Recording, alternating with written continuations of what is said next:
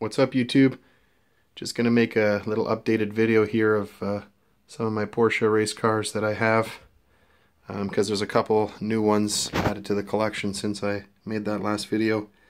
This is by Autoart. This is the Porsche 550. This was the first race of the Porsche 550, and it actually came in third overall and first in its class in the Panamericana, which was incredible victory for Porsche, being such a small displacement and finishing third overall behind some Ferraris was pretty amazing. Then we go to the 906. This was the first, sort of the template of all future Porsche race cars. This was the first race car that was actually fitted with the 911 engine in it. They tried to do that with the 904, but with the production of the 911, it kind of screwed things up a little bit. So that 904 originally was with this same that 4-cam race motor from the 550 was originally put in those 904s, but this was the first race car that actually had the V6, or sorry, not the V6, the flat 6 from the Porsche 911. So that was an incredible, lightweight, amazing race car. Then you go to the 908. This is the 03 version. This thing was great with the races with the Nürburgring and the Targa Floria, and had huge success with the 908 Spyder like this.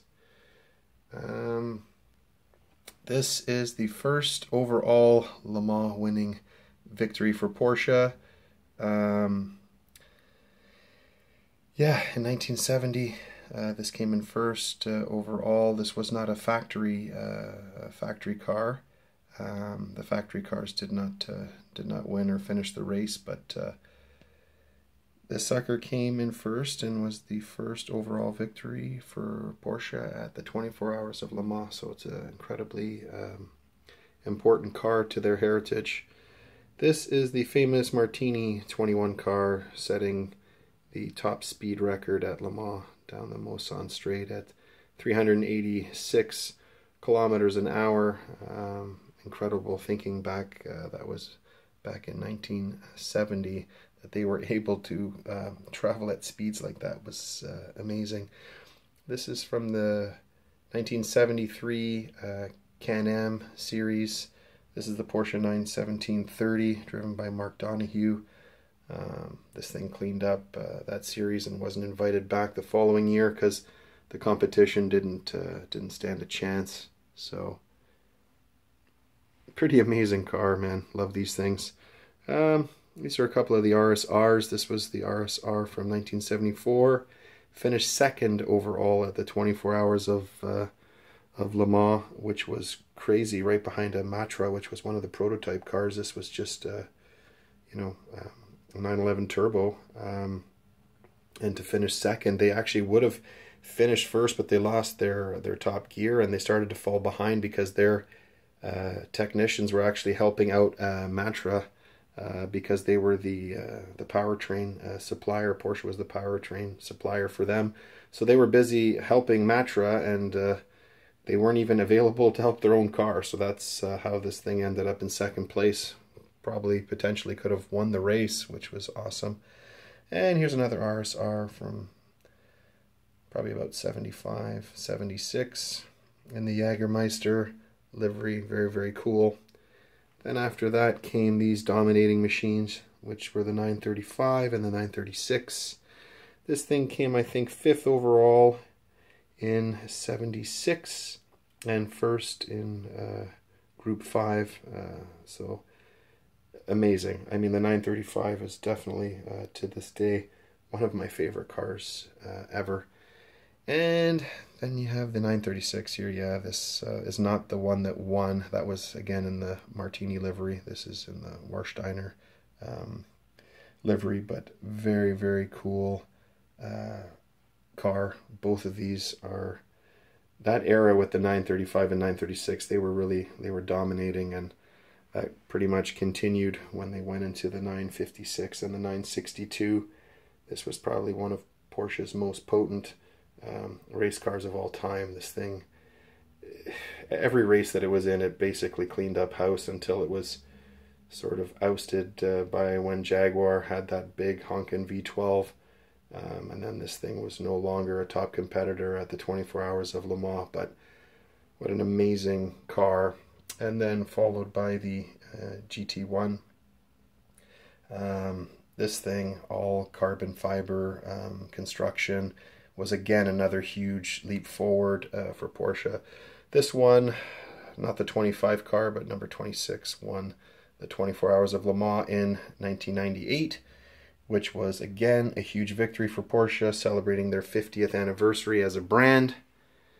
And then we go a little bit further on here. Then these guys kind of took over. I remember watching these guys in the America Le Mans series, and these two cars were incredible to watch. The RSR here in the Flying Lizards livery. This thing is incredible. So many amazing races through this series, and with this RS Spyder.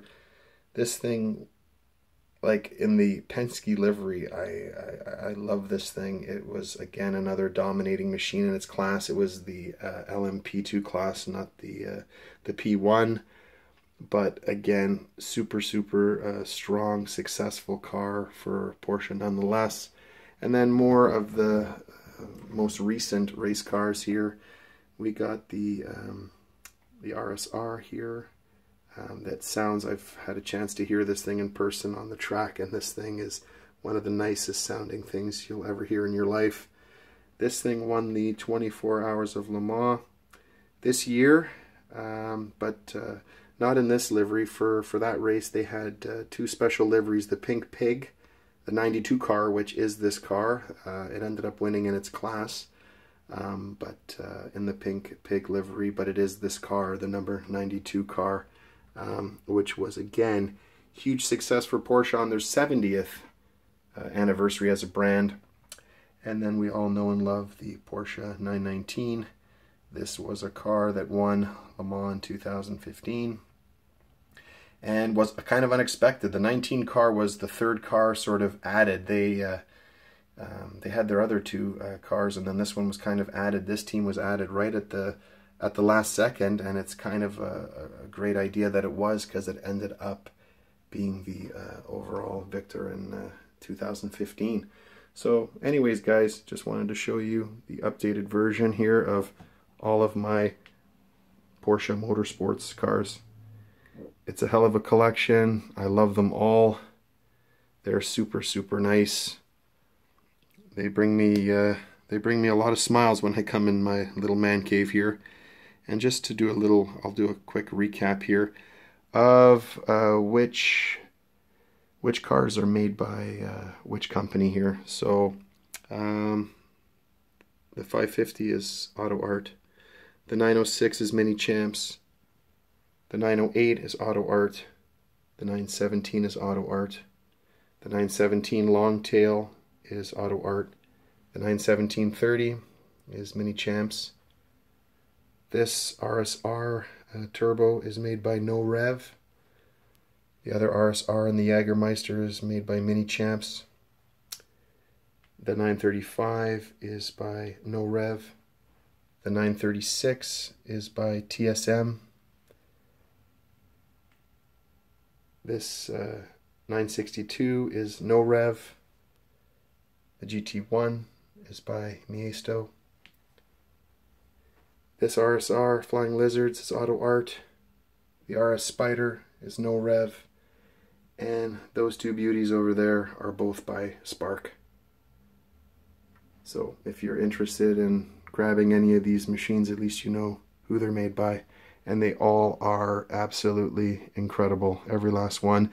This kind of takes you through sort of Porsche's racing history from close to the beginning to the present. There obviously are some cars missing in there, like the original 356, the number 46 car that won the 24 Hours of Le Mans in its class. But that hasn't been released yet. I think that's being released by TSM shortly, and I'll probably end up grabbing that. But I just have too many of these things as it is. So, but anyways, guys, thanks for watching.